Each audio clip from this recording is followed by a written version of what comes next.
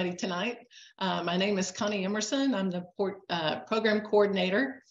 And our speaker tonight, as most of you know, is Hector Astorga. He is an award-winning full-time professional wildlife photographer based in South Texas. His work is featured in Nature's Best magazine, Audubon magazine, National Wildlife Federation magazine, Texas Parks and Wildlife magazine, National Geographic guidebooks, Ranger Rick magazine, the Chicago Tribune, Quail Unlimited, and other national and regional publications. In 2020, Hector was named one of the We Will Not Be Tamed ambassadors for the Texas Parks and Wildlife Foundation. The ambassadors are a group of remarkable Texan outdoorsmen and women who stand together and tell their stories about Texas, the place that has given them so much.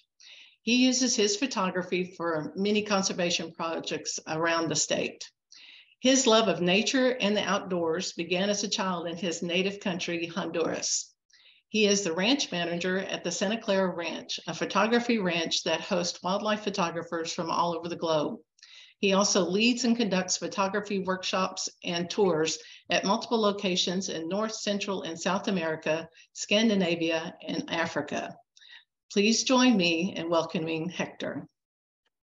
So that's all of us silently clapping there, I see. So Hector, it's all yours. Thank you, Connie. Thank you for that kind introduction. And thank you for inviting me to talk to you guys today. It's always a pleasure to talk to photo groups throughout the country. Glad to be here. So my presentation is about an hour long. What I do ask is that if you have any questions, I am open to take questions during the presentation. But of course, since you guys are going to be muted, just send the questions through the chat. I'll have the chat window opening as I'm presenting, so I'll be able to see them. If the question pertains to the slide or the topic that I'm currently on, I'll answer it right there and then. If it does not, we'll answer it after the presentation is over. So feel free to ask questions, while I'm going through the presentation. Okay. So let me get this screen going here, and can everybody see that? Perfect. All righty. Let me just get my chat window open real quick here so I can see if anything comes in. There we are. Perfect. Okay, so this is a talk that I've done before, and it's basically what I do as in terms of field techniques or planning before I go out to photograph. It is becoming a better wildlife photographer. It's called, basically when I do this live, in a real live setting, I always ask everybody, how many of you want to become better wildlife photographers? Raise of hands. And of course, I usually get about pretty close to 100%. We always want to improve our work, right? We always want to get better at what we do, especially something as photography that we're all are passionate about. So how do we get there? How do we become better at this craft? I'm going to show you, share with you today some of the things that I've done over the last, 15, 16 years of my career to get to where I am today. We're going to cover some basic stuff, and then I'll get into some more, planning, field techniques, and things like that. So let's cover some of the basics. And this, should be kind of a refresher for all of you. But when I'm talking about basics is we need to learn to master the photography triangle. We need to understand what aperture, shutter speed, and ISO are and how they work with one another, right? This is a must for all, for all photographers. We need to know about composition. Composition is the art side of photography. We need to either, follow guidelines to make better compositions. As photographers, we are storytellers. And if we tell a good story with their image, of course, we capture our audience. So composition, of course, is a basic that must be learned. We need to understand the correct photo equipment and gear that we need to use. A lot of times I see clients or, people that travel with me, and, I always give everybody a list. This is the type of equipment that we're going to be needing. And that's basically understanding, on the subjects that we're going to be targeting, the locations that we're going to be photographing, and of course, knowing what to take out there and what not to take out there. It's a must. And again, this is also basic. Again, this might sound repetitions for you guys, but we'll cover all these topics here shortly. As a wildlife photographer, one of the must things that we need to do, of course, is we need to understand our subjects. We need to know about wildlife behavior. We need to know about seasonal patterns, the correct locations where we're going to be targeting these subjects. If we don't know this, of course, how can we become a good wildlife photographer if we don't understand the behavior or how our subjects are going to be acting? And last but not least, of course, practice, practice, practice. Photography is very repetitious to get better at it. You know, I can teach you everything from what focal mode to use, you know, how to expose properly. I can tell you how to, you know, what guidelines to follow in composition.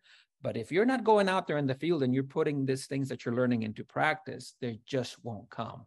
And this comes all with repetition, you know, repetition, right?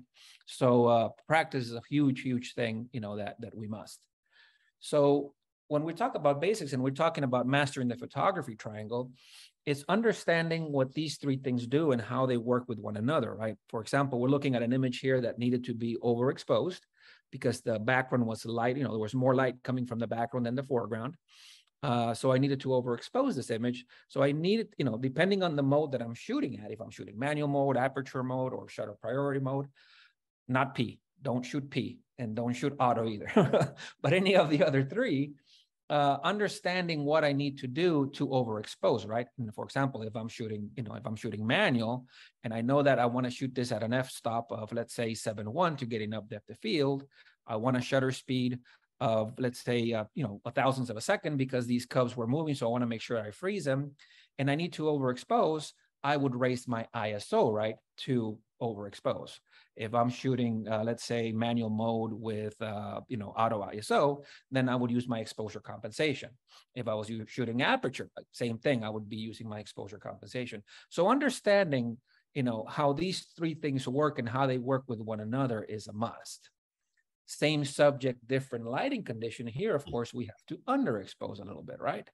So here, the same thing. If depending on the mode that you like to shoot, some people like to shoot aperture, some people like to shoot full manual or manual with auto ISO. You need to understand how to change, you know, either the aperture or the shutter speed or the ISO to get the exposure that you're after. And again, this is something that we all should know, and we should know it fairly well because it is, you know, it is something I consider the basic in photography. We need to understand how the photography triangle works. Learning composition, right? Composition is what tells our story. It's what captures our audience. Follow guidelines. There's a ton of guidelines out there, from rule of thirds, leading lines, backgrounds, depth, point of view. Those are some of the ones that I follow. And of course, there's a ton more. But understanding how these guidelines work and how you tell a better story with your images is how you're going to capture your audience and make your images, you know, go up to a higher level. For example, in this image here, we have a beautiful, let me get a pointer going here. If I can get this going. Laser pointer. There we go. We have a nice leading line coming in from the corner, going throughout the whole scene. You know, you can see the juvenile in the back. We have the baby here, and that line ends up where? In the mom's face. So that leading line takes you throughout the whole composition, telling a better story. We also have a very nice background here that really isolates our subject. Point of view is present here. You know, this is not shot from a vehicle. This is in Kenya, but this is actually at our lodge. So I'm actually laying down on the ground to get this low perspective with them. So again, understanding guidelines and understanding how to put those in place to make better compositions to tell a better story. Same here. We have a, you know, 3 quail coming in. This is here at the ranch. This is here at home at Santa Clara Ranch. Understanding, you know, perspective, backgrounds, how I want to tell my story here. And what we talked about earlier about the photography triangle, of course, also comes into play here. In this case, I wanted to shoot, you know, I had 3 quail coming in. They were at different distances from me. You know, one was further up, the other 2 were far behind. If I wanted to get these 3 quail sharp, I would have had to drop down. This is shot with a 600 lens. I would have had to drop to maybe f20, f22. And what happens to my background when that happens? My background falls apart, right? Because now I no longer blur it. But understanding that, you know, I'm going to compose this way, my story's still there, even though the other 2 quail are blurred. The story's still there. I have beautiful depth here with this, you know, out of focus foreground, my subject sharp, and of course my background. The point of view is present here. So again, still following my guidelines and understanding how that photography triangle works to get depth of field, to get a better background, is what, you know, made me, you know, I was able to create a successful image, you know, with this quail coming in. Correct photo gear and equipment. Having the right lens and camera combination. Should I use flash? Should I not use flash? I always try to envision the images that I want to take before I take them. An idea pops up into my head and so, okay, I want to do this. How do I get there? How do I create the image that I'm after? This is I believe this is a lesser violet hummingbird, either that or a fiery throat. I don't remember, but I wanted to shoot him late in the afternoon with the sun setting behind it, and I wanted to show more of the environment than the actual Hummer. But I needed the Hummer to take a lot of the frame in order to show that it's still a hummingbird portrait. But I'm trying to showcase where these guys live. This is in Costa Rica, in the highlands, and I shot this with a 12mm lens, 12 to 24 at about 16. So understanding that, okay, I need a wide angle, I need speed. I'm going to do it in very low light. The sun had already set, so I'm going to use my camera that's very good in low light, because I'm going to be shooting this also at a very, my aperture is going to be small, stop down, because I need depth of field here to show the scene. So understanding what I needed and which of my gear was better for it, a camera body that was good in low light, a lens that let a lot of light in, even though I was going to stop down, so a 2.8 lens. So I shot this, I was still shooting Nikon when I shot this, so I shot this with a Nikon D5, which is great in low light. I shot it with a 12 to 24 2.8 lens, even though I was shooting at f20. And how I positioned myself, to get the shot. I'm literally inches away from the hummingbird feeder as this Hummer is coming in and out to feed. The Hummer is probably 3 inches from the lens when I took this shot. That's how you see him so big, and again, shooting it with a 12 millimeter. But understanding the right gear that I needed, right, to create the image that I was after. Now, if I show you this different image, this is a hummingbird shot with a long lens. This is shot with a 1:400. Now, here's a totally different technique, right? I'm using multi-flash to freeze the action here. But then understanding the image that I'm after and having the right equipment and the right gear to be able to accomplish it. In this case, I'm using a multi-flash setup. I'm shooting with a 1:400. I'm using a fake background. I'm putting 5 flashes on these guys, and I'm letting the short burst of flash freeze the motion. So both hummingbird shots, but very different gear in order to be able to accomplish them, right? Wildlife behavior is a must as a wildlife photographer. If you don't know what your subjects are going to do or where to find them or what they're going to do at a certain type of year, you will never get what you're after. Understanding behavior, what the subjects do, how they act. We don't have the luxury of telling our subjects, I missed that. Can you do it again? No, right? You miss it, it's over, and you missed the shot. So understanding behavior, understanding how they're going to react is a must. It's always an educated guess as a wildlife photographer, because a lot of times they don't do what we think they're going to do, but most of the time they do. If we have that understanding on how they're going to react, how they're going to behave, gives us a better chance to capture the image that we're after. Also, seasonal patterns. This is a roadrunner during spring when it's mating season, and he's hearing another roadrunner coming into his territory, so he's going up this limb to get a better view from the top. At the same time, he's displaying and flapping his wings to let the other roadrunner know, hey, this is my territory. That female roadrunner down there is my girlfriend. Stay away. Again, understanding that this only happens in the spring. It's when I target this. Understanding that if the roadrunner hears another roadrunner and is going to go investigate, he's going to go to a high vantage point. So placing yourself correctly where you think he might go is how you're going to be able to, capture the images that, that you want. And of course, the right location. This is in South Texas, where we have abundant roadrunners. This is in Kenya. This was a cheetah with her 3 cubs. We found her as she was walking down the savannah in some grass. And I had my clients in 2 vehicles and myself. And as we were following her, I noticed that she was in hunting mode. The mom was in hunting mode. And I saw we saw that there were some termite mounds coming up. Understanding behavior, that cheetahs will look for a high vantage point to look, either for protection or to look for prey. I told my drivers, guys, we got shots already as they're walking on this grass. Let's move ahead. That way we can position ourselves right. I believe they're going to get on top of that termite mound, or at least on one of those termite mounds coming up. So we moved up, positioned ourselves. Also, again, talking about the right equipment as I just did. We all had long lenses, so we had the correct distance because we all were shooting 600, 500, 400 lenses, putting ourselves in position to be able to capture the shot. These cats came up. As soon as they saw the termite mount, boom, they went right up.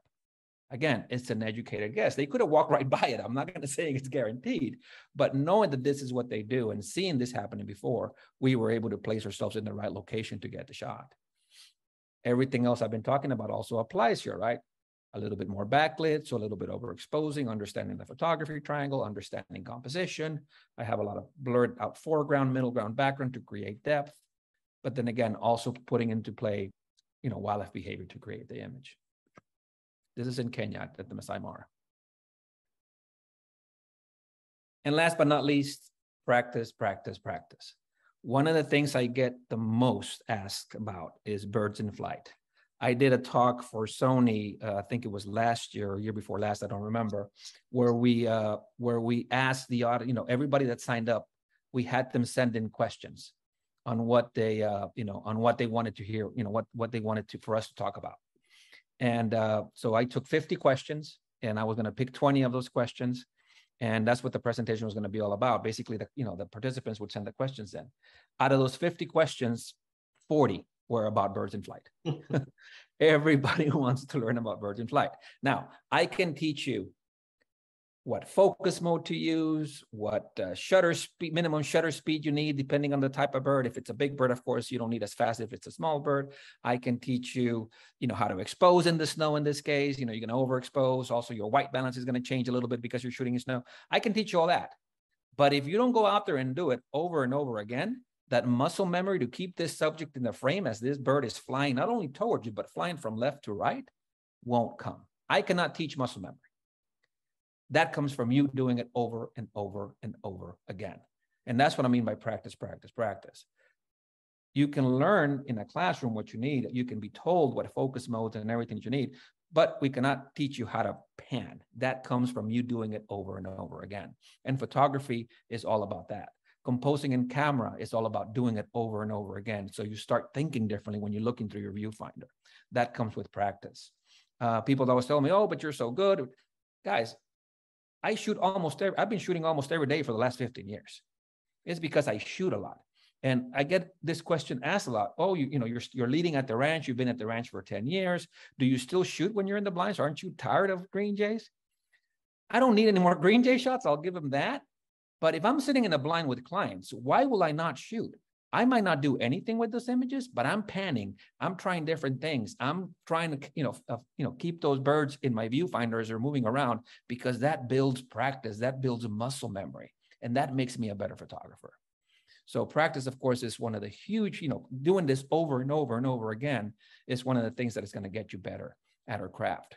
So when you go to a place like Africa, where you're going to have a once in a lifetime, you might be only going out there once, and you're going to have a chance to photograph the migration. And you have not only one moving subject, now you have a ton of moving subjects, but you've built that muscle memory on how to pan with a moving subject, because you shot doves all, 20 times a day, back home or whatever, or if you live by the beach, go shoot seagulls all day. You already have that muscle memory, in you, that when you get to a location where you're going to see something unique, you're going to be able to pan with that subject. You're going to be able to get the image that you're after. And this all comes with practice. Panning with moving subjects is probably one of the most difficult things that we do as wildlife photographers, because again, we have to keep the focus. We have to keep the subjects in the frame. We have to make sure that as we move and the light changes, we have to have the right exposure, because I can be sitting in a blind or in a vehicle, and if I'm pointing my camera right, it's a different exposure than when I'm pointing my camera to the left. And that comes with doing it over again and understanding. It's like, okay, the light change, I need to underexpose, I need to overexpose, right? Depending on the situation. And that comes with you doing it over and over and over again. So practice is a must. So these are the basics, right?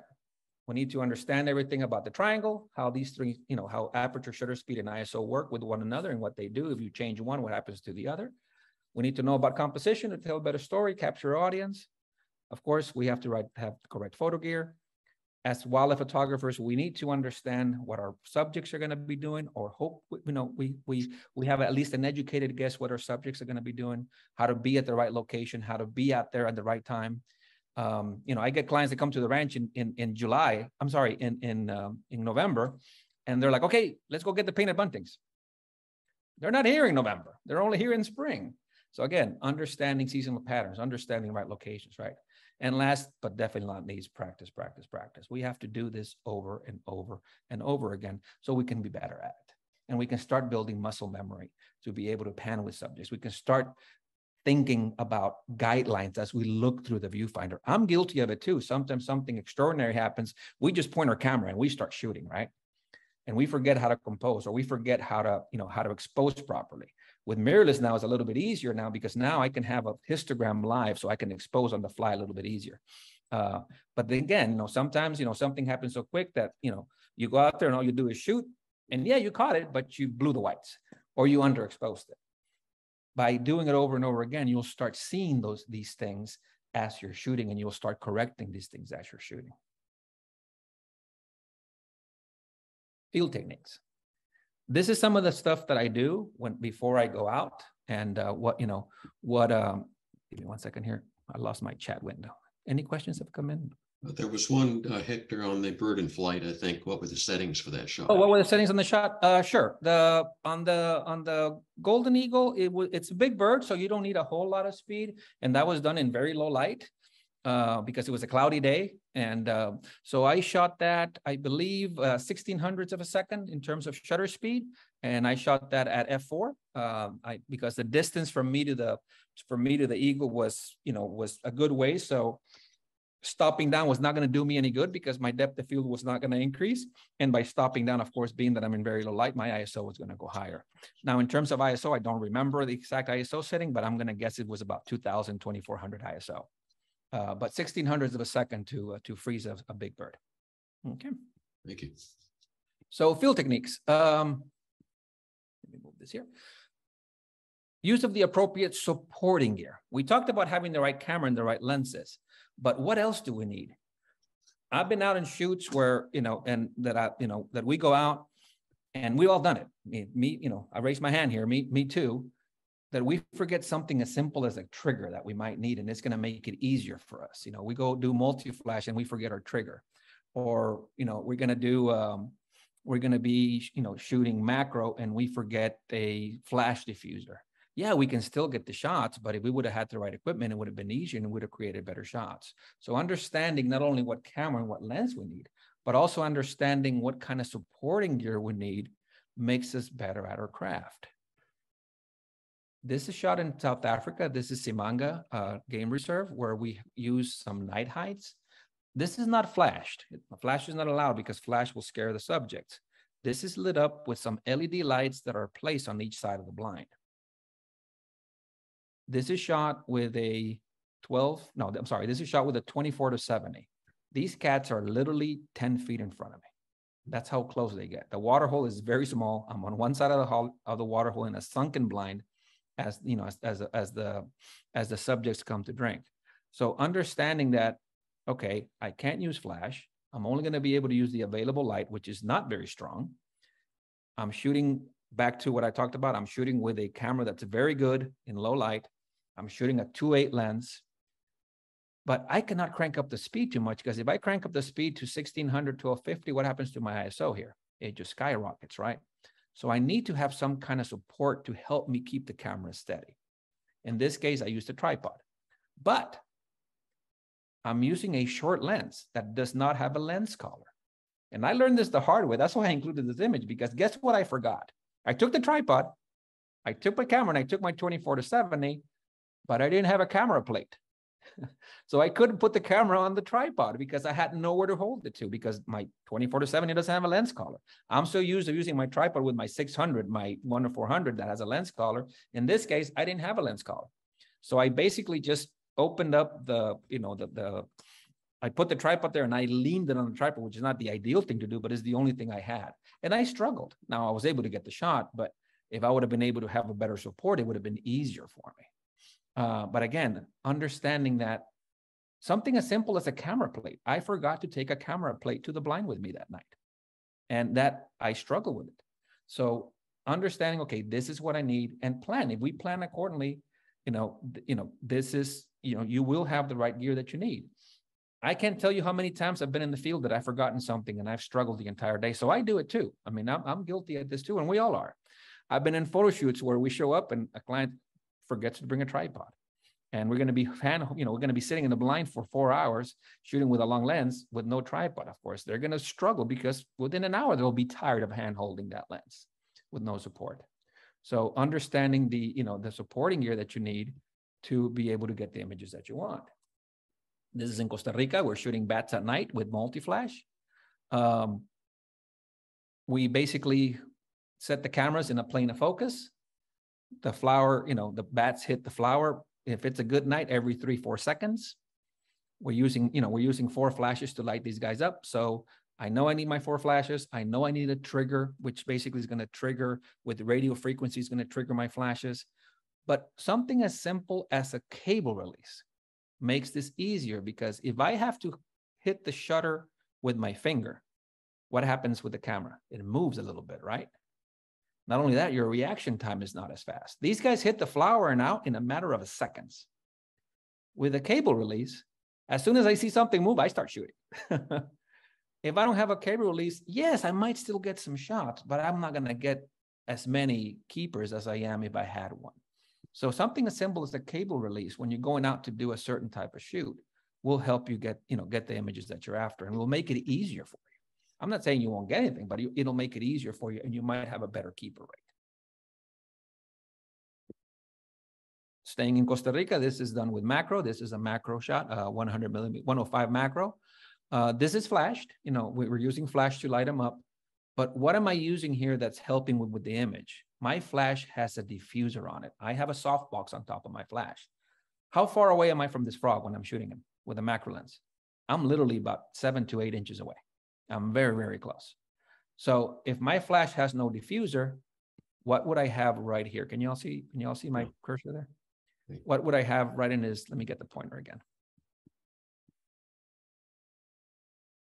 What would I have right there if my flash did not have a diffuser? I would have hot spots, right? Glare, correct. Hot spots, glare. Bright spot, perfect.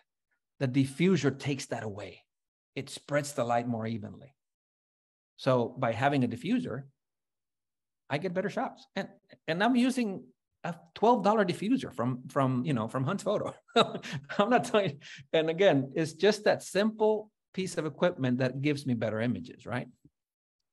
So again, understanding not only the lens, the correct lens. In this case, of course, we talked about earlier, having the correct lens, having the correct camera. I'm using a very high resolution camera here. I believe this was shot with the A7R4, 51 megapixel camera, which is great if you have controlled lighting conditions. I'm using my 105 2.8 macro lens, which is a fantastic macro lens. That helps me get the image, but what really makes the image stand out is that diffuser that's on my flash, that I can diffuse the light and take away all those hot spots, because I am so close to the subject. This is another macro shot. Now, this macro shot is natural light. There's no flash here. This is a spider. These are green link spider here in South Texas. This here at the ranch. This guy is tiny. This guy's about the size of my pinky nail. And he's on top of a lantana bud. One lantana bud. That tells you how small this guy is. This is shot with a 200 macro. This is all natural light, no flash here. But what did I use to light him up? I had a reflector disc. So I was using, because it was, in the middle of the day, the light was coming. It was low light. It was, late afternoon, but I needed to put light on the bottom. So I used a reflector disc to light them up from the bottom. And not only did I use a reflector disc, I used a reflector disc that was gold to give it a more yellowish, nicer, golden type light reflecting on the subject. Again, this is an old image. I shot this, I think 2013 or 14, I don't remember. Shot with a 200 macro. I was still shooting Nikon back then. And again, I used a diffuser to be able to get enough light on the lantana bud and on the subject to get that nice even light on the on the spider. Lovely thing, one of the great things I love about macro is that this is stuff that you don't see with your naked eye. If you see the spiders are so small, but once you get in there with a macro, you can see all the little hairs in their legs and how neat they are. And you can create some fantastic images, by going this close to such small subjects. This image did really well. This image won Best of Show in Nampa in 2016 or 17, I don't remember, but it did win Best of Show in the Nampa Showcase a few years back in the macro category. Right point of view. Use of blinds and hides. Learn to work the location. understanding what you're going to be up against if you're shooting from a vehicle. In other words, if your vehicle is your blind. I always tell everybody, when you go to a location, you will always get better shots the second time around on that location than the first time around. Why is that? Because you're going to take shots from that location, you're going to go back and you're going to say, you know what? This is good, but if I would have gone a little lower, if I would have done this, or I would have done that, the next time you go back, you're going to get better images because you worked that location before, and now you're going to know how to position yourself properly to get the shot that you're after. For those of you that have been to the ranch with me, why are the blinds at the ranch 4 feet into the ground? Perspective. When you're sitting in our blinds and your lens sticks out of our blind, your lens is literally 2 inches off the ground. So you can get that low angle perspective when you're shooting subjects coming into the water holes or coming into the shooting areas where we photograph here. It's all about perspective. So going to a location and having, and knowing where do you need to put yourself to be able to get, to get the images that you're after. When I go to the beach, South Padre Island is the closest to me here, and that's where I photograph all my shorebirds. Of course, it's the closest, about an hour and a half away from me.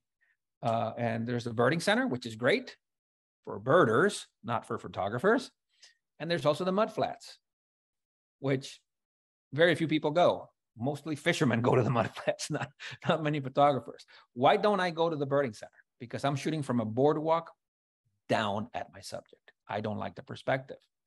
When I go to the mud flats, I take my ground pod.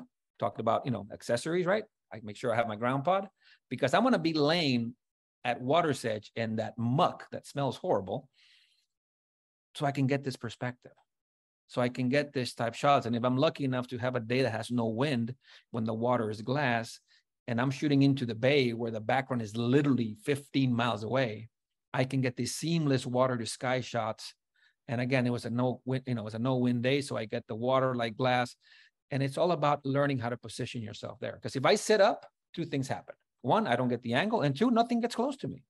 By laying down on my stomach, and yes, it hurts, and your neck will hurt for 3 days afterwards if you spend 4 hours out there. But it's all about positioning yourself properly to get the image that you're after, right? Having the right gear, like we just talked about. In this case, I'm using a ground pod, so my lens is right at water level.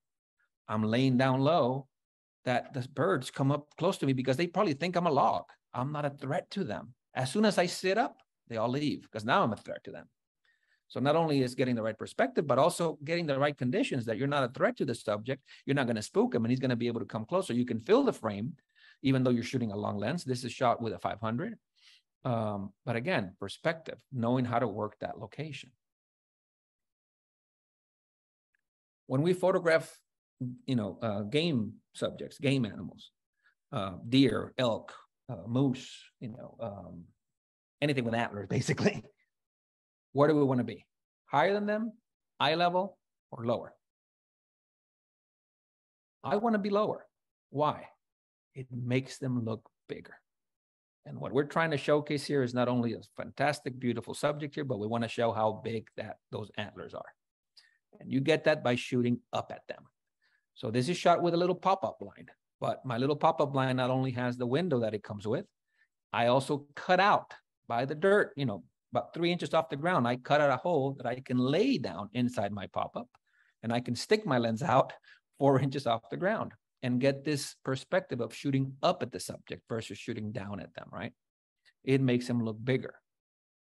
Not only does it make them look bigger, I can create depth, right? I have a beautiful, soft, muted, out of focus foreground. My subject's perfectly sharp, a nice blurred out background. I'm creating depth, which is a great compositional guideline.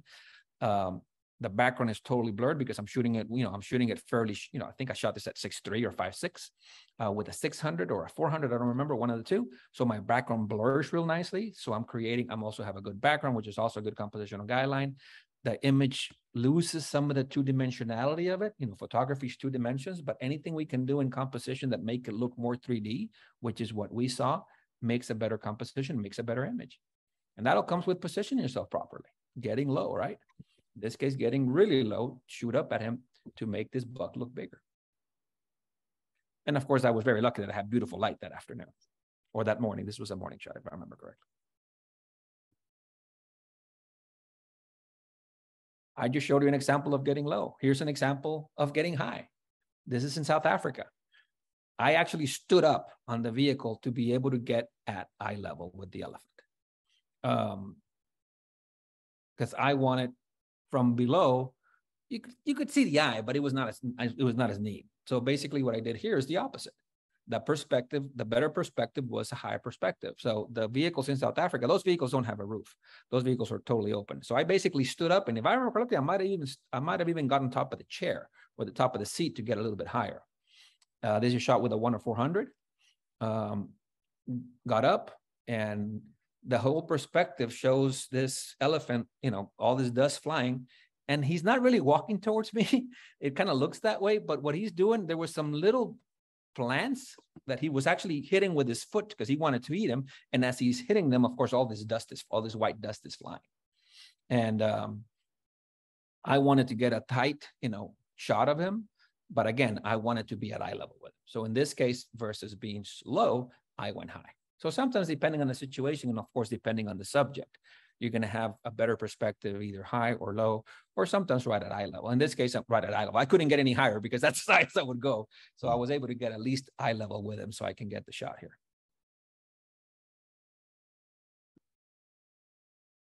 Learn your gear.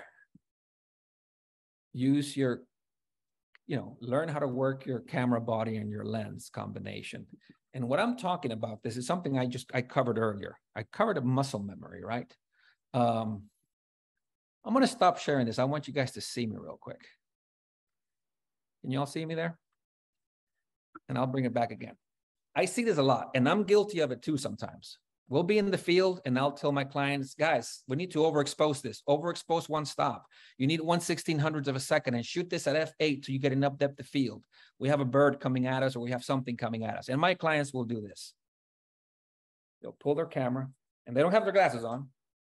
And they'll put their glasses on, and they'll start fidgeting with the back of the camera. Hector, did you say F8 or F4? It's over. The bird is gone. The subject's gone. I mean, we don't have that luxury as wildlife photographers, right? And I mean, I'm guilty of it too, guys. I'm not making fun of everybody because I do it too sometimes. Sometimes, you forget how to do something, but we have to be able to use our cameras without even thinking. We have to build the muscle memory that with our 3 fingers, the finger that controls the front wheel and the 2 back wheels, I know, for example, the way my cameras are set up, if I need to change my f-stop, I know that my front finger, my index finger, needs to turn clockwise to stop down. It needs to go counterclockwise to widen up my aperture because I control my aperture with my front finger. If I need to speed up my camera, my back thumb, which controls my back wheel, I go counterclockwise to speed up. I go clockwise to slow down. And then my back wheel, my other back wheel on my Sony camera controls my ISO. Same thing. If I'm going counterclockwise, ISO goes down. If I'm going clockwise, ISO goes up. This needs to happen without you thinking about it. Without, okay, f-stop, automatically that finger needs to move. I need to speed up, automatically my thumb needs to start turning that wheel. I need to overexpose. I need to crank up that ISO or whichever way you're shooting, depending if you're shooting manual aperture or whatever way you shoot. But you have to be able to do it on the fly and without even thinking about it, because our subjects don't give us a second chance. And what is the one luxury that we do not have as wildlife photographers? Time. Things happen in seconds and then it's over. And then if you're not prepared, if you don't get it right, you're not going to get it. So again, learn your cameras. One of the things, and this is not a plug-in for Sony, but one of the things I love about my Sony cameras, I've owned 3 different models.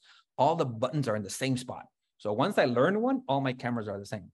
When I was shooting, some of the other brands, every camera out there had different buttons, even though they're the same brand. So you would finally build that muscle memory on which finger or which button to move, and then you switch to another body, and what you think is over and under is record for video. And you hit it, and then you start recording video, and of course you missed it. So again, learn your cameras, learn what the buttons do without even thinking about it. Learn how your wheels work without even thinking about it. And it don't matter how you set up your wheels. You set them up to whatever works for you. But again, learn it and know how to use them without thinking about it. Question, do you use auto ISO? Yes, I do. I do use auto ISO now. I shoot manual, and I shoot both full manual with set ISO, and I shoot manual with auto ISO. The reason I like auto ISO is because if the light changes, it'll get me a little bit closer to where I need to be. I'll still adjust it in the end because I'm always exposing with my histogram. I always have the live histogram in my viewfinder now that I shoot mirrorless. So auto ISO gets me closer. So my adjustment in my over and under or in my shutter speed might be a couple clicks versus 6 or 9 clicks, because again, the ISO will compensate if I lose light or if I increase light. So yes, I do use auto ISO. And again, it depends on the circumstance. There are going to be some circumstances that I'm not going to use auto ISO, and there's going to be some circumstances that I'm going to shoot aperture mode.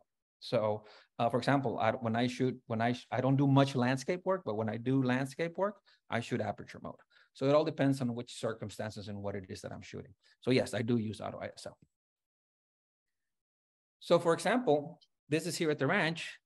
We were photographing perch birds, and I saw this bronze cowbird, and all of a sudden, female bronze cowbird showed up. He went over to her, he started puffing up, and I knew instantly, this guy's gonna start to display. My shutter speed was 1/320 because I'm doing perch birds. This guy goes up, starts hovering over her, and this lasts what, maybe 7, 8 seconds, if that. Instantly, my thumb started turning to be able to get me at 3200ths of a second. I started cranking up I was shooting at f7.1. If I went up that high, 7.1, I knew that my ISO was going to skyrocket. So I started stopping down some, because I'm okay that the female is a little off, not totally sharp. And my male, which is the most important of the shot here, is totally sharp because my story's still there, right? It's obvious that this male is displaying for this female. So I'm okay with her being a little soft because it gave me a better ISO and it gave me a better background. But this happened in a matter of 5-6 seconds. If I did not know how to turn those dials to get me where I needed to be, I would have never been able to get this shot. Not only that, I was shooting horizontal. I had to also go vertical, right? Again, instantly, without even thinking. Start turning those wheels to get you where you need to be. It's a must for wildlife photographers. If you're taking to think about something, you're going to start, you are going to miss shots. And again, I'm guilty of it too. I'm not saying I'm perfect, but the more I practice, the better I get at them, the less shots I'm going to be missing. Same thing with this Roadrunner. Here's a Roadrunner at the ranch screaming across the water hole in front of me. Do you shoot wide open and crop on these shots? I crop very little because most of my shooting is from blinds or from controlled conditions. I shoot from blinds, or I position the vehicles properly when I'm shooting out a vehicle, or if I'm shooting from a deck, how I place my purchase or whatever. So I usually have the right lens combination to get the image right on camera. I do crop sometimes to correct the horizon, or maybe it was just a little tight, but I try to always get it more in camera. So no, I don't shoot wide. And the reason I don't like to shoot wide is I love clean backgrounds. In order for me to shoot wide, I would have to not use my 600. I would have to use my 1-400, right? And I don't get the backgrounds I get on the 600 with the 1-400. So I'm shooting wider. I'm not getting the backgrounds I need because I'm using less focal length. So no, I don't shoot wide and crop. I don't believe in that. Now, there's going to be some instances that you have to, but I try not to. In this case, again, Roadrunner screaming across. Thing that popped in, I have 1 million Roadrunner shots. So I said, I want to do something different. I want to do a slow shutter panel with this guy. So instantly, I slow down my camera to 1/120. As I'm slowing my camera that slow, what happens with my ISO? My ISO starts to drop and it gets to 100 and it can't go any lower. So I start blowing the whites. So I know that I need to stop down too, right? To not let as much light in. So from f4, I went to f8, slower shutter speed. I think I was shooting auto ISO. The ISO bottomed out at 100. But again, I was able to change my f-stop as well. And as this Roadrunner went through, I was able to do a burst. If I would have stopped to think about all this, or, okay, how do I change this? Or how do I move this? I would have never gotten this shot, right? He ran across maybe twice, and then it was over. He never came back. Or he just stayed on the side. He just didn't run across. He was chasing butterflies. It was fun. And you'll see another shot from this day a little bit later on the presentation. But again, knowing what you're after and knowing what you need and knowing how to set it instantly without thinking. Shutter speed instantly, counterclockwise thumb wheel, without even thinking about it. I know that this thumb needs to do it. And that comes with what I talked about earlier, right? Practice, practice, practice. The first time I went out there, yes, I stopped and I looked on how to change my shutter speed. Now I've done it so much that it's all automatic. That muscle memory, that mental muscle memory is there. This was in Kenya a few years back. We were photographing some, ostriches. And all of a sudden, my driver looks at me, he goes, sit down, we gotta go. So I yelled at everybody down, we're moving. I didn't even know what it was doing, but if he says, sit down, we gotta go, it means it's something good. He got something on the radio, right? So we all sit down, we start booking it. And as we're going, I ask him, what's up? And he goes, we got a chewy, a leopard, on a kill. Or a chewy just took down a kill. All right, great. So we're hauling, down the road. We make this turn and this is what greets us. What can you tell about this image? 110% backlit. The sun was in her face. Instantly, I knew I had to overexpose. So that's the first thing I yelled out. Overexpose, at least 2 stops. Every camera is different, so I cannot give you exact settings, but I said overexpose at least 2 stops because it was totally backlit. I could barely see him because the sun was right in our face. Overexpose, I think it was a stop and a half, somewhere on there. Got the shot. This leopard stayed with this kill, this impala there, where you see it right there, maybe 20 seconds, but then eventually just picked it up and put it in a ditch. And that was it. We never saw the kill again. We saw the leopard because the leopard kept moving, but we never saw the kill again because he hit it in a ditch. Understanding the photography triangle we talked about earlier, and understanding how to change my settings, right? And how to change them on the fly without even thinking about it, we were able to get shots like this. Because if I would have been fidgeting with the exposure and I would have shot, let's say, at 0, I would have gotten what? I would have gotten a silhouette, right? Because the light's coming completely from the wrong side. It's coming from, not the wrong side. Backlighting is gorgeous. It's coming from the back side. So you just need to adjust properly to get the shot that you want. We had the sun in our face here, but that's where the cat was and that's where the road was. So we didn't have the luxury to go around it, right? So again, understanding how to change it and, shooting, shooting from a vehicle, I use a beanbag when I shoot from a vehicle all the time.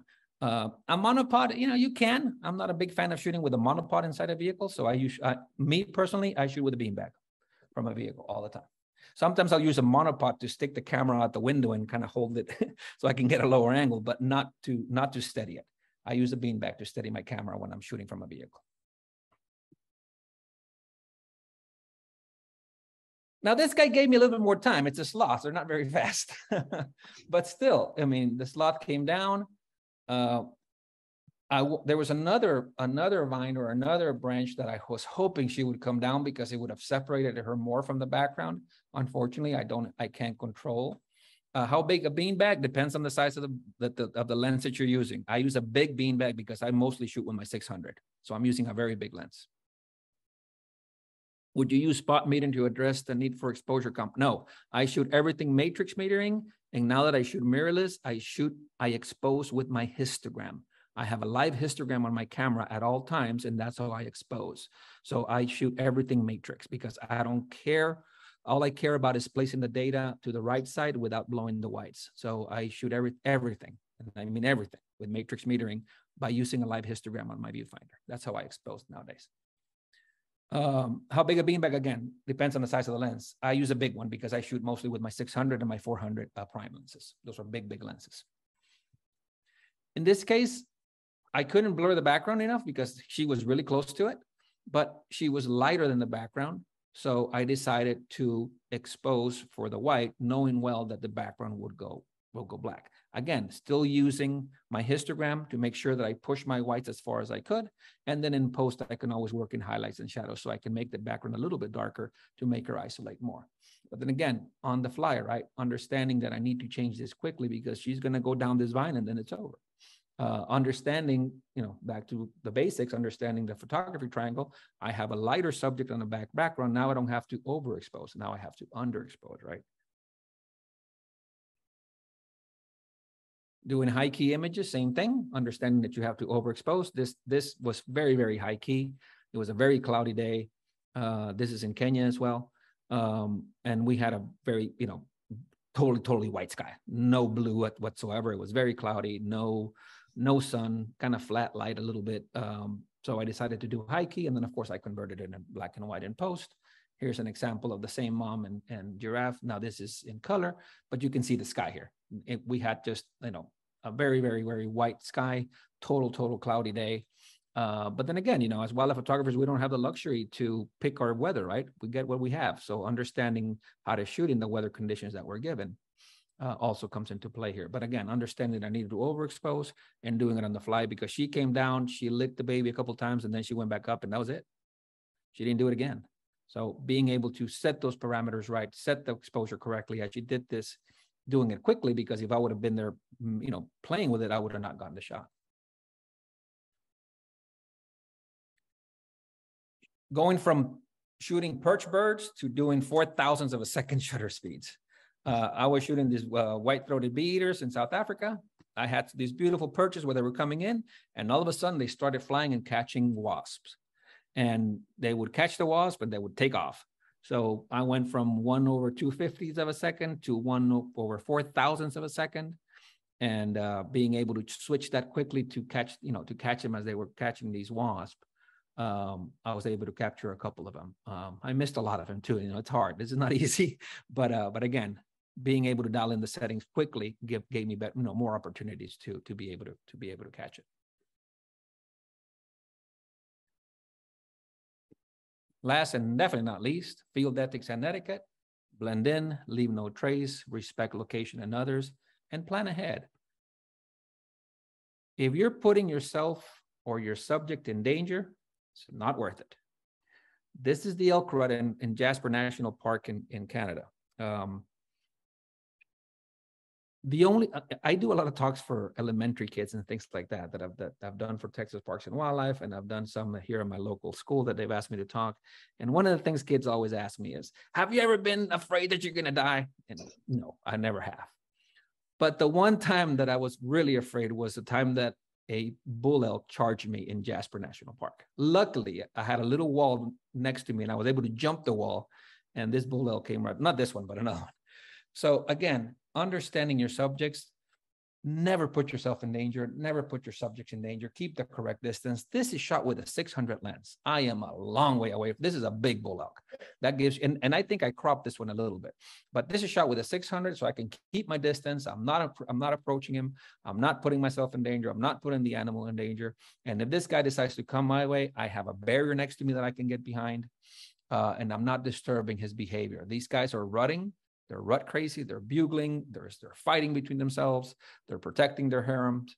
So again, understanding where you need to put everything we've talked about, right? How to do it.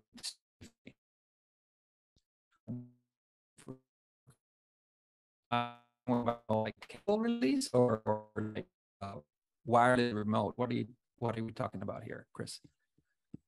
I can answer that after the presentation if you like. So again, never putting yourself in danger, never putting your subject in danger. It's just not worth it, right?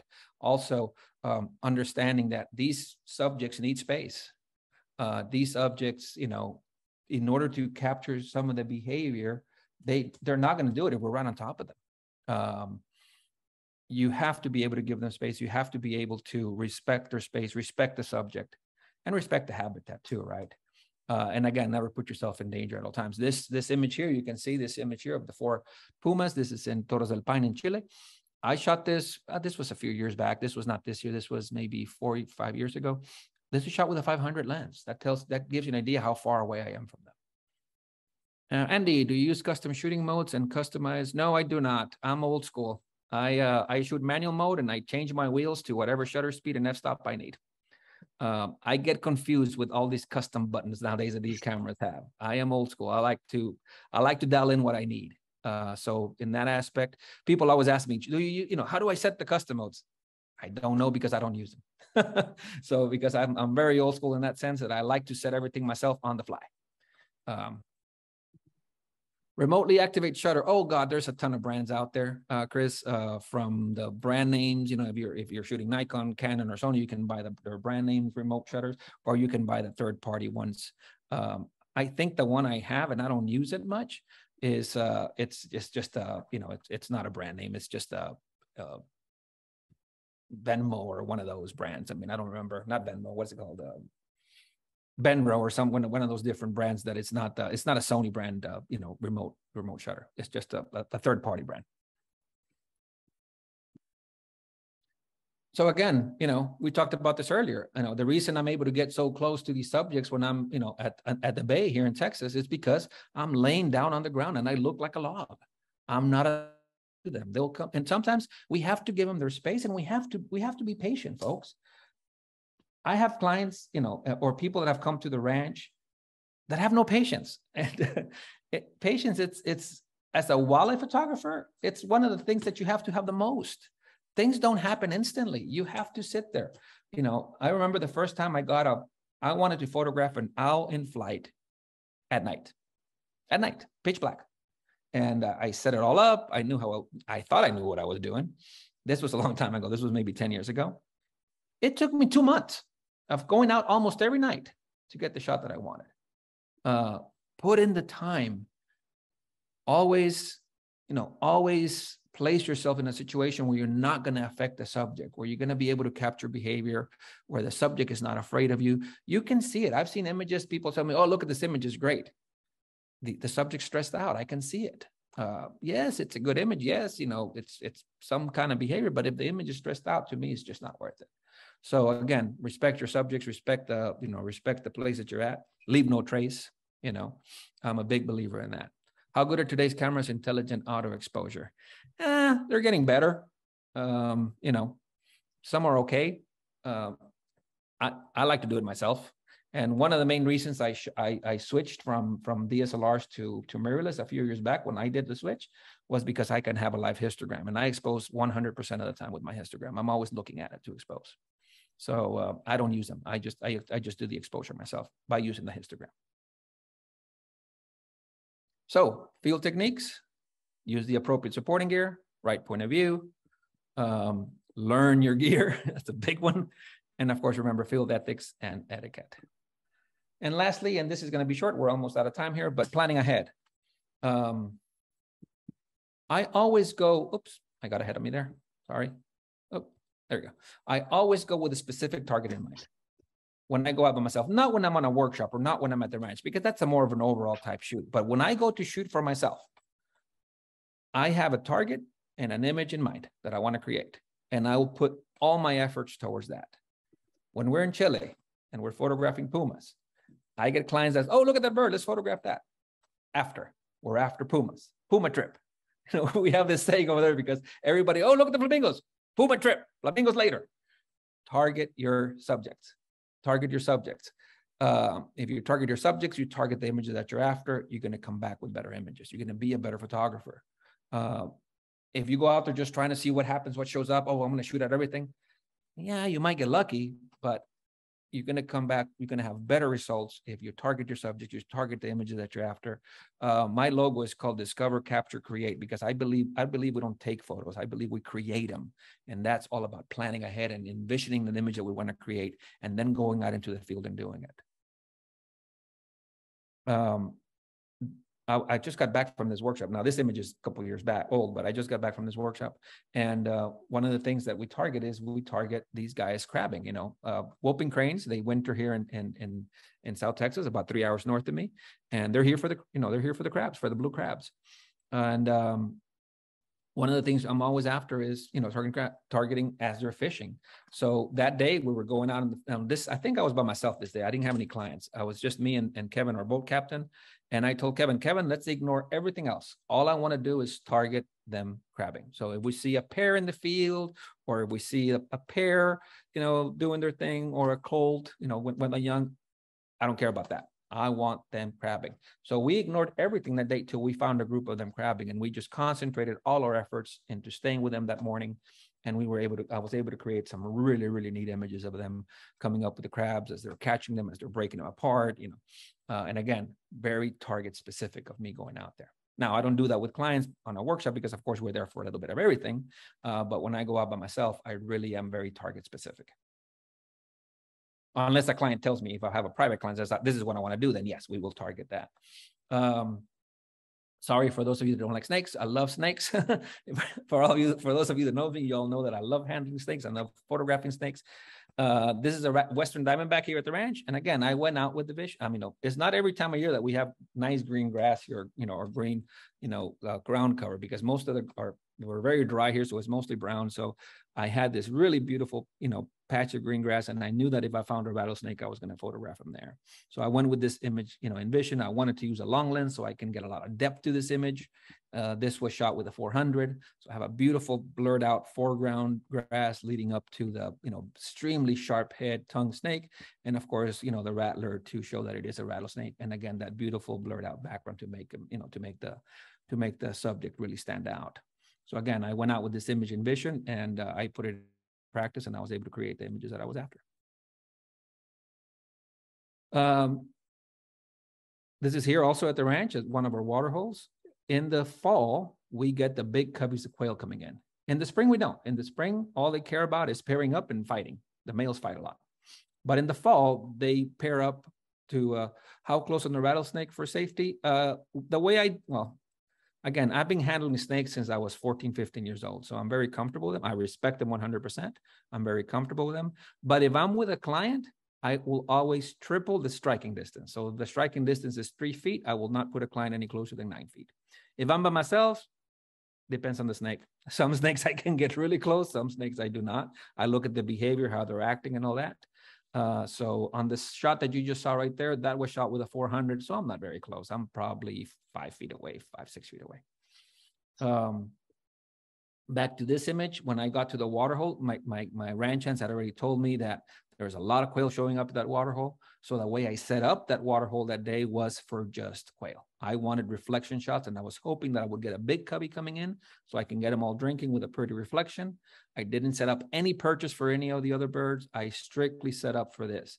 So yes, I had cardinals, green jays, all the other stuff show up, but I didn't have a single perch out there for them. All I was interested in is getting quail shots.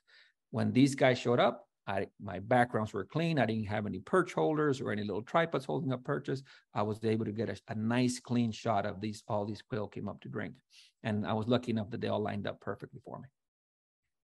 But then again, very targeted. This is what I went for that day. We talked about this already, but of course, when you're planning, it's all big time when you're planning, have the right embody lens combination. So when you do go out there, and you know that you're going to be shooting at a location that's very dark. This is in Uganda, the mountain gorillas, where the light is almost non-existent some days. I'm shooting with a 70-200 2.8 lens, and I'm shooting it, I would say 90% of the time in 2.8, because again, the light is very, very low. So understanding the location, planning ahead before you go to the location so you can get the shot that you're after. Also slots in thick canopy, very little light. These guys don't move very fast, so you don't need a lot of shutter speed. But then again, going out there with 2.8 very fast wide aperture lenses. Again, kind of combining what I targeted and what I went out with. I wanted to get some really tight, close shots of the king vultures in Costa Rica. So I went out with a 600 and a 2x converter to be able to really, really get tight on these guys. So again, planned ahead, had the right equipment to go after the images that I was after. Always plan for inclement weather because, again, as you all know, weather is not something we can control.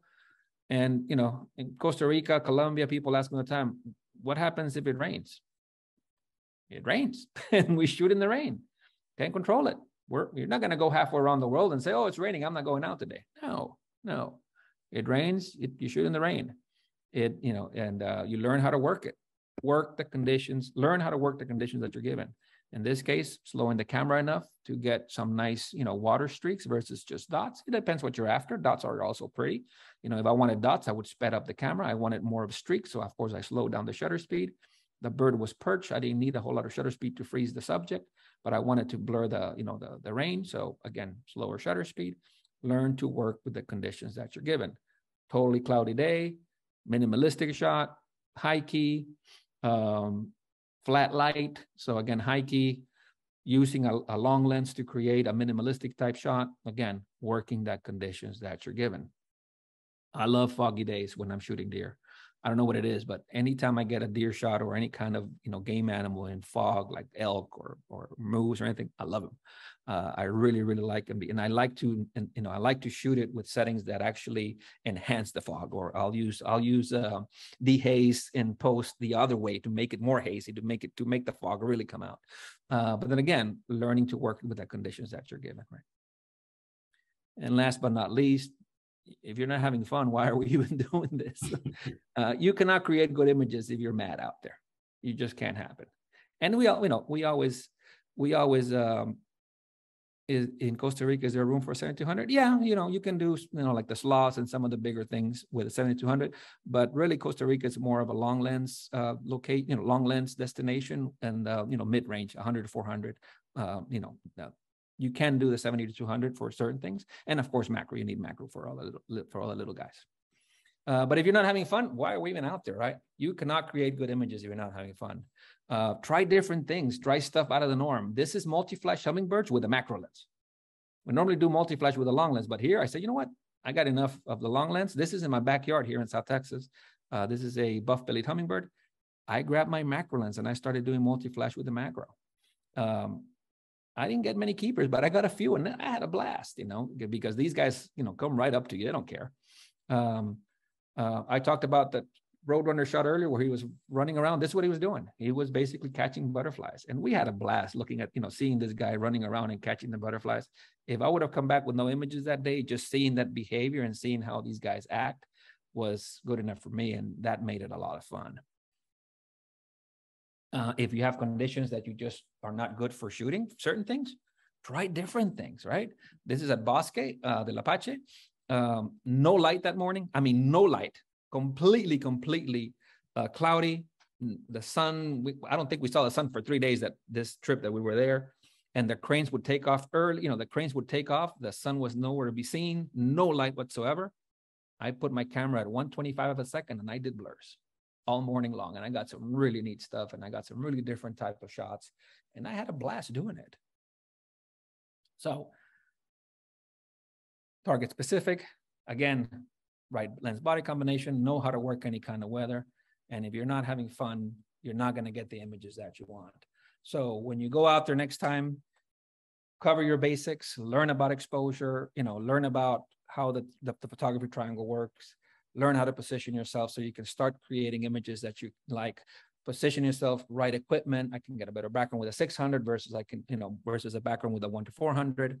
I see this in Africa a lot. I see people with the big lenses in their vehicles, and they get so close to the subject that they pull a 70 to 200 or they pull a 1 to 400 to shoot it because their driver got them so close that now their 600 doesn't work.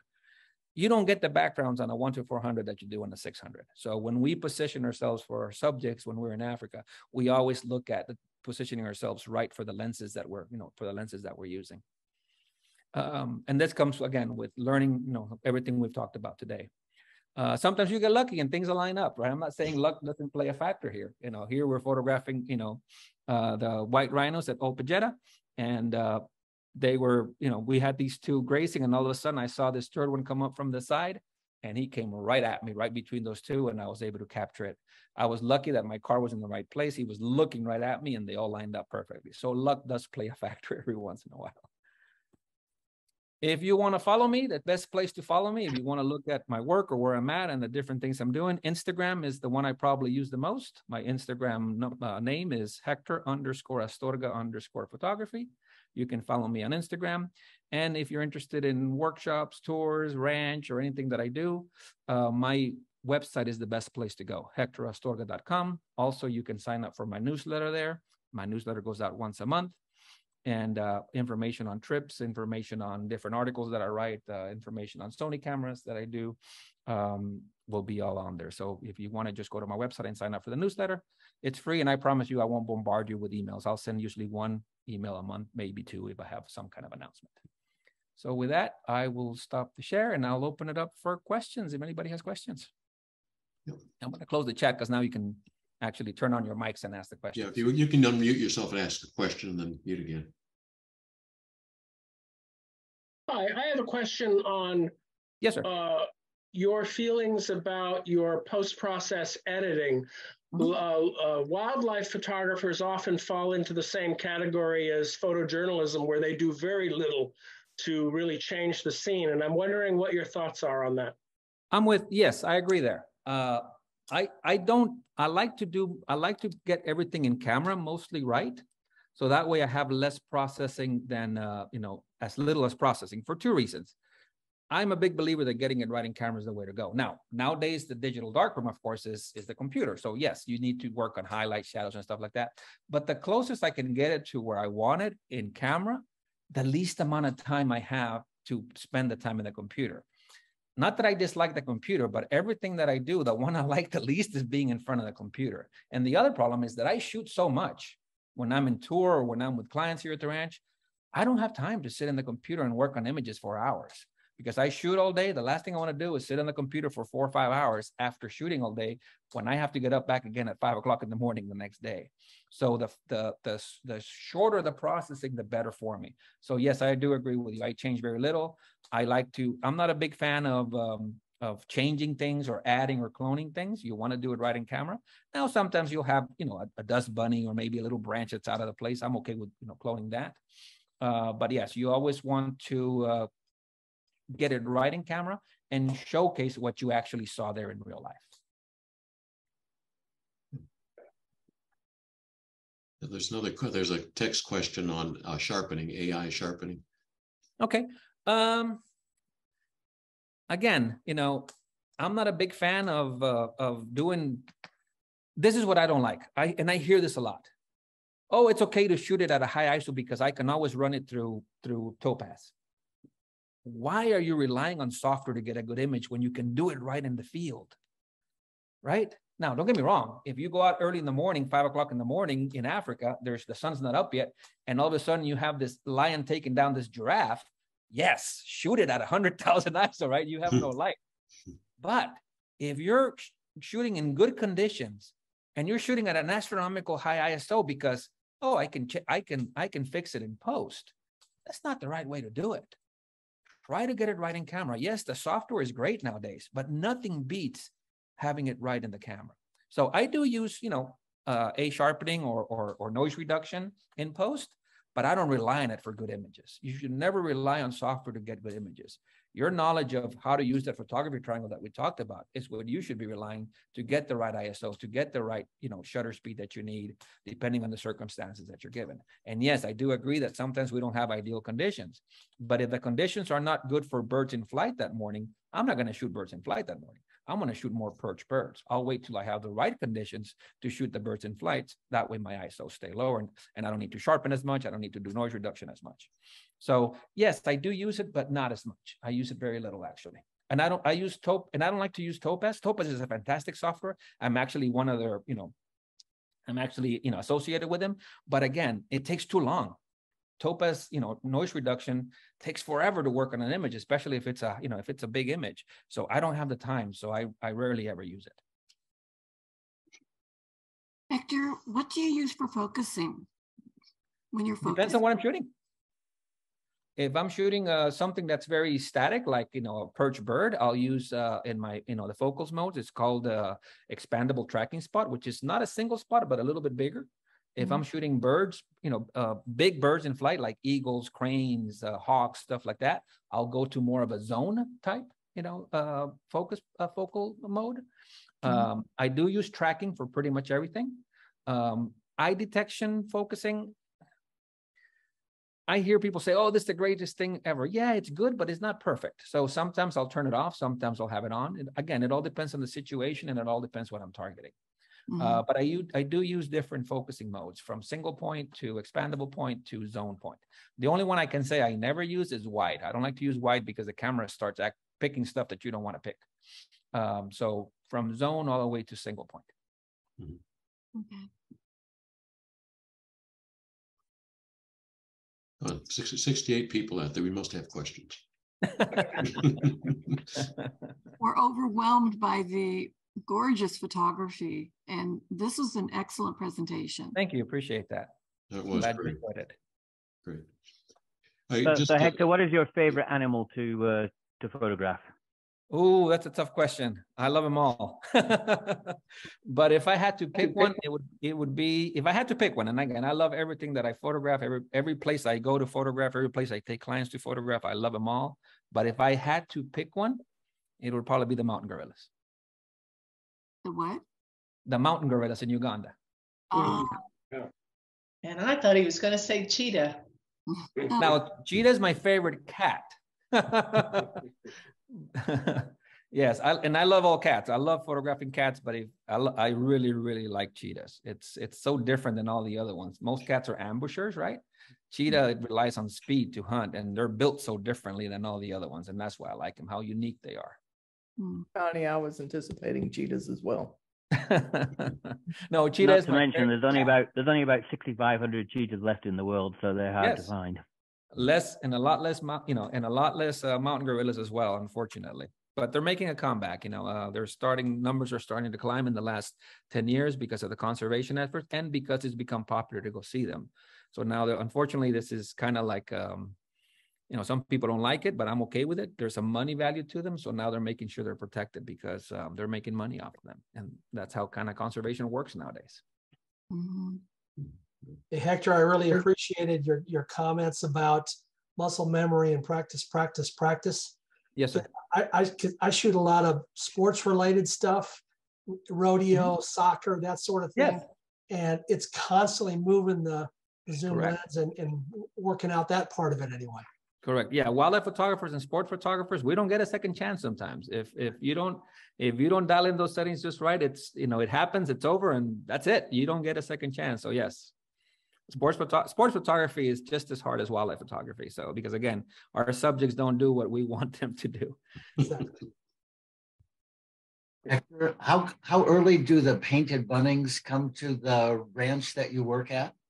Mid-April. Mid-April is when they usually start arriving, but by the end of April, they're here. And they stay May, June, July, and then by mid-August is when they start to leave. All right, thanks. But you need to tell him how hot it is in July and August. July and August, July is going to be about a 105, 110, August about 113 with about 80% humidity. So yeah, it's not fun. Well, most of y'all are from Texas. Y'all know that. Okay, question on the chat. What kind of settings techniques do you use to keep an eye sharp of a fast-moving animal like a wolf? Again, it's depending on the subject, it depends on the focal mode that I'll be using. I do use eye detection on the camera, although it's not perfect. It's much better than what it used to be. And if it's a subject that's moving fast, again, tracking is my focus modes are always in tracking in Sony. I'm not sure what the other camera companies name it, but that means is that once I acquire focus, that focus goes with the subject as long as I don't release my back button focus, right? So that's how I track my subject as it's moving. Now, which mode? It all depends on the subject. If it's a small subject, I'll tend to use a smaller point. If it's a bigger subject, I'll start with a wider zone. And then again, once the focusing is acquired, it'll and the eye detection is on, it'll go to the eye. But then again, just remember, eye detection is good, but it's not perfect. I've missed shots because of eye detection. All of a sudden, you have the focus on the eye, the subject moves a little bit, and it goes right to its foot, or it goes right to the wing, or it goes right to his butt. You never know. And you have a perfectly sharp leg, but the head is not sharp because the eye detection thought that was an eye. So again, pick your poison. Sometimes I'll turn the eye detection off if I see that for example, quail's a perfect example, bobwhites. They have so many scales and so many little round patterns on their chest that the eye detection goes crazy. It doesn't know which one's the eye and which one's the scale. So it'll start jumping all over the place. So when I'm photographing quail, I turn it off and I put the focus point on the head myself. What is the best way to find whooping cranes right now? Whooping cranes are in Aransas National Refuge. They start arriving in November and they'll be there till probably mid-next month, mid-March is when they go back. And the best way to photograph them is by boat. You hire a boat captain to take you out there. That way you can get close to them. At the Aransas National Refuge in Rockport, Texas. Do you use back button focus? I use back button focus for everything. So yes, I use it for flying birds. Hey, Hector, what do you use for white balance? Do you do automatic white balance? No, I tend to shoot, of course, I shoot raw, so you can change it after the fact, Yeah. but I tend to shoot sunny, Sunny? more. Yeah. Now, sometimes if you shoot sunny, you'll start blowing the red channel. So that's when, if I see that my red channel is blowing on my histograms, I'll go to auto, because auto white balance is a little bit colder than sunny. Now, if you're still blowing the red channel in auto white balance, then I'll go to Kelvin and I'll set it to about 4,200 Kelvin on the white balance to not blow the red channel. And remember, even though it looks funky being that cold, you can change it in post, as long as you're shooting raw, because you don't want to burn, you don't want to burn the channels. You don't want to burn your red channel or your blue channel. Yeah. Okay. Thanks. Okay.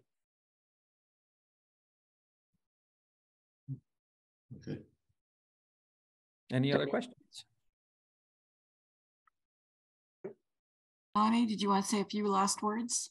Well, I just wanted to make sure I was doing the same thing, kind of looking down in the chat. But yes, thank you very much, Hector. My pleasure. And I hope that everybody goes and looks at his site.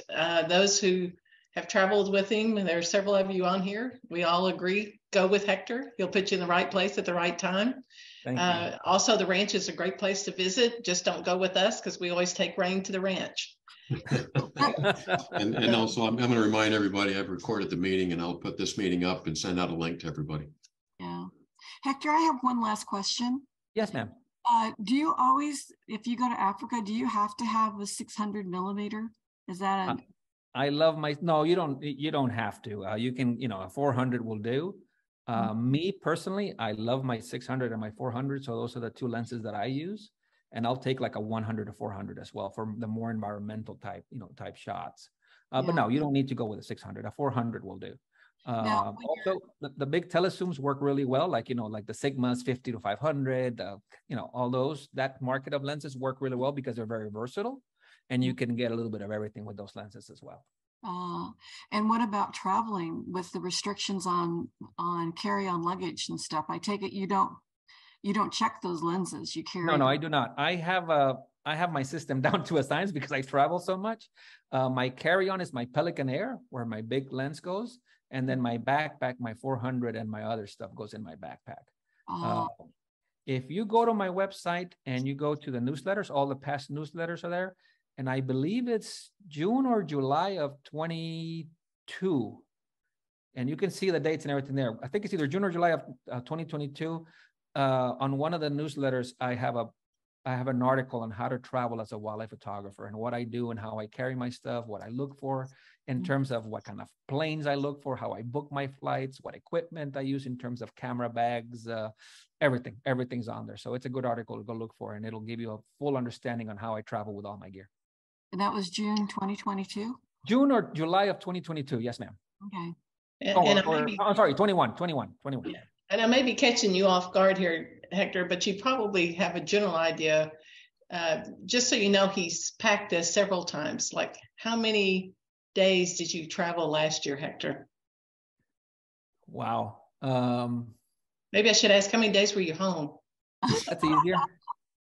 I was home last year, I would say the whole year, 30 days. Yeah. Oh. Well, last year was unique because what happened to me last year was that trips from 2020 and 2021 that didn't go due to the pandemic went last year. A lot of my clients did not want to cancel. They just said, no, when it opens, we'll go. And my problem was, since my trips sell out so far ahead, by the time that trip canceled in 21, the 22 trips were full. So I had to add more trips to be able to accommodate everybody. So I ended up doing 26 photo tours last year. And believe me, that's not part of my business plan. I do not want to do 26 photo tours in a year. But luckily, after January 1st, I'm back to normal. I'm back to my regular schedule. But yeah, last year was crazy because of everything we had to make up due to the pandemic. I had trouble with these little hopper planes. You can hardly have room for your purse. Yes. One of the things, if you read my article, one of the things that I talk about is when you're booking your flights, I'm always looking at the equipment that's flying. When I'm talking about equipment, I'm talking the type of plane. I will do a 6-hour layover versus a 2-hour layover if I'm in a bigger plane. So when I'm booking my flights, I'm always looking at that. Embraer 145, avoid like the plague. Canada regional jet, avoid like the plague. It's not that they want to take your stuff away. They have to because the plane has no overhead. So you have no choice. They're gonna take your stuff away. So if I'm booking my flights and I see that my one of my segments is in an Embraer 145, nope, I'll do a longer layover to get on a bigger plane, or I'll change the route to get on a bigger plane, because again, as you'll know, we cannot check our stuff in. So always look at the equipment that they're flying. I fly United everywhere, not because I'm in love with United, they're okay, but I have status with them. I'm 1K with them. I fly so much. So I'm always boarding first. I'm always getting upgraded. I don't have to worry about overhead because I'm the first one on the plane. And that's why I keep flying with them, because I have that status that and again, when you're 1K with them, I can literally have a piano on my back and walk in that plane.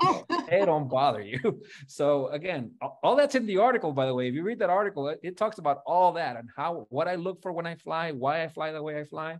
Because again, it's actually a science to fly with all this gear, because as you all know, we cannot check it in.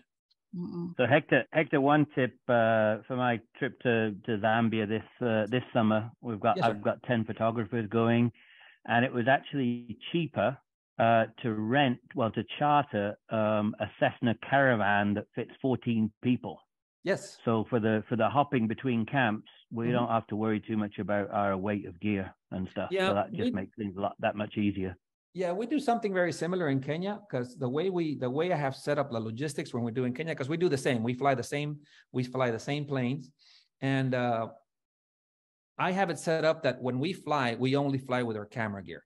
All of our regular luggage goes by land, and it catches up to us that night. So that way we don't have to be worrying about the 35 pound, 30 kilo limit and all that kind of stuff. So yes, it's best to charter or plan it or do the logistics that you only fly with camera gear. Everything else follows by land, and it'll eventually catch up to you later that day. Yeah, who needs clean clothes? You're with like-minded people. Who cares? I give away my clothes if I can have my cameras with me. I don't care if it shows up later that day. But again, it's all about planning it and having the correct logistics and seeing how to get there without having to check your gear and how to get there properly, right? And Connie was with me in Africa last year, so she knows when we fly, we only fly with our bare essentials, and then we get our clothing that later that night. Yeah, and David and I both have 400, so we were fine. Now people like Melinda who were on there, she had her 600, I think. But again, we're only flying with a camera gear, so we don't have to worry about the weight of our clothes. So yeah, it works out real well.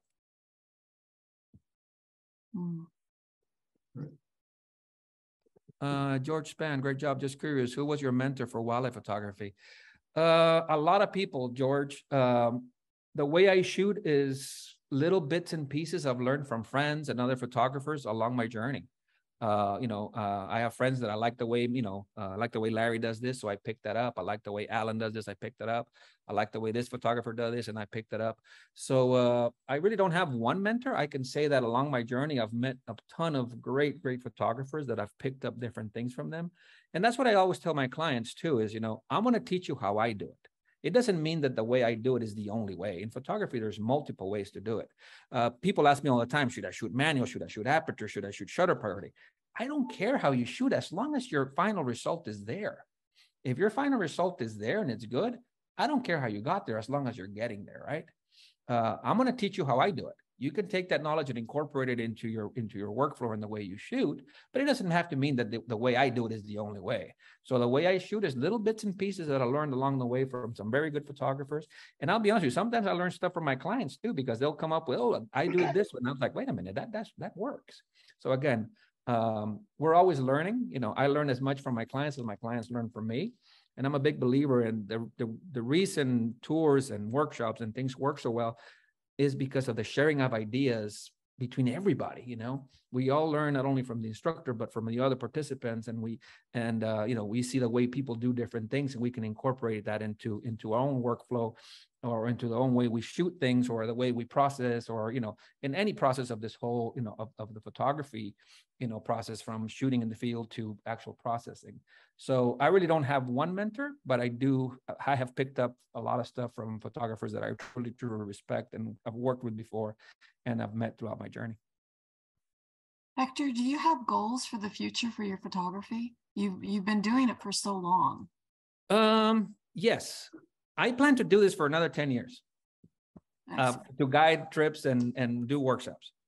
I'm 52 years old. I'm going to do this for another 10 years, and that's it. I'm done. And I'm not done with photography. I'm done with clients. I'm going to keep traveling for me. But yes, I do have goals. I always, you know, when I photograph, like I said earlier, I'm very target oriented. So I like to target a lot of what I'm doing. And an idea pops into my mind of something I want to shoot, and I will work towards that goal, you know. So yes, I'm always looking for new things to shoot, or I'm always looking for other, you know, other images to create. I'm a big believer that good compositions, one of the main ingredients for a good composition is showing your audience something that they have never seen. I don't care if it's a common subject, but you're shooting a common subject in a totally different way or a totally different perspective that they've never seen makes for good compositions. So that's kind of what I target now when I go out for my own personal photography. You know, always changing things, showcasing even if it's a common subject, just showcasing it a different way. Something that, you know, is not normally done, because again, I believe that catches your audience. It tells a story better, makes makes a better image, and again, gives you a challenge to keep this interesting. You know, this started as a hobby for me. It became my job, and if it was just my job, I think I would get bored. I still have to challenge myself. I still have to, you know, put goals towards what I want to create in order to keep this interesting. Now, don't get me wrong, I love doing this. I'm very blessed that I can do this for a living because I love people. I love sharing. I love traveling with people. I'm a big people person. So this is great for me, and I'm very blessed that I can do this. But yes, I do challenge myself to do different things in my own work to keep it interesting and to keep me going. Yeah, I think we all need goals. Yes, of course. Okay. Are we through with the questions?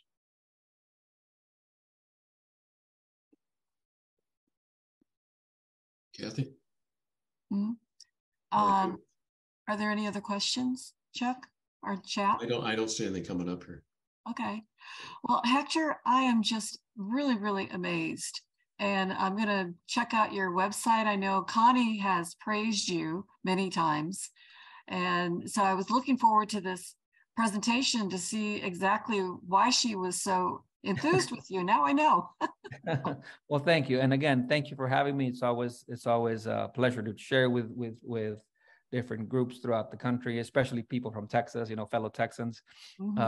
Thank you for inviting me. And I've had a ton of fun for you guys. No, thank you for coming to us and showing us and sharing your talents and your beautiful photography and just everything that you do. So this has been a very awesome presentation. Glad you enjoyed it. Oh, very much so. So anyway, but thank you.